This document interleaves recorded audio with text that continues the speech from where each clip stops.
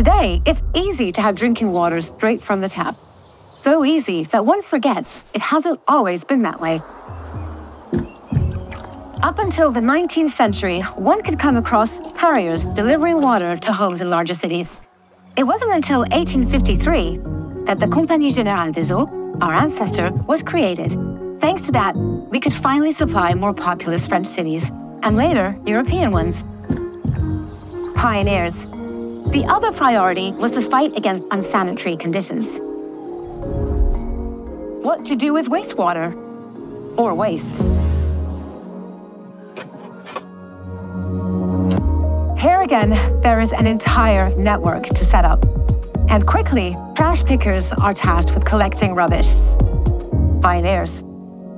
As cities expand, the first public transportation emerges.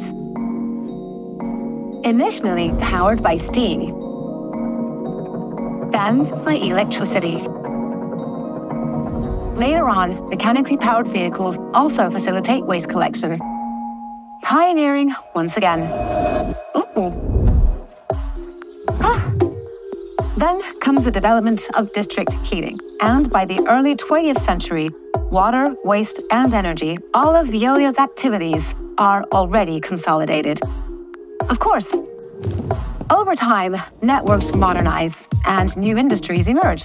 They need to be supported in order to manage their waste, reduce their pollution, and optimize their energy performance.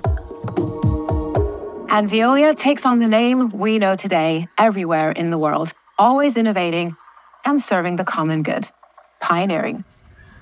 But there is a but. Humanity is gradually realizing that its activities have an impact on the environment. There's an urgent need for ecological transformation. Veolia now has 3 guiding principles: decarbonize, depollute, regenerate. Thanks to our solutions, 111 million people are provided with drinking water. 44 million megawatt hours of energy are produced worldwide each year. And 61 million metric tons of waste are treated. And all of this has allowed us to avoid 14 million tons of CO2 equivalent. Today, we celebrate 170 years of innovation, but the story does not end here. Imagine a world with a negative carbon footprint. A world where microalgae fed with CO2 are transforming into next-generation fuel. Imagine that becoming energy producers would be as easy as biting into an apple. Imagine water that is pure and inexhaustible, recycled and accessible everywhere in the world. Imagine the world of tomorrow, sustainable and desirable, reconciling human progress and environmental protection. 50% of the solutions are already here. The other half remains to be invented. Let's continue this journey and keep turning the impossible into possible.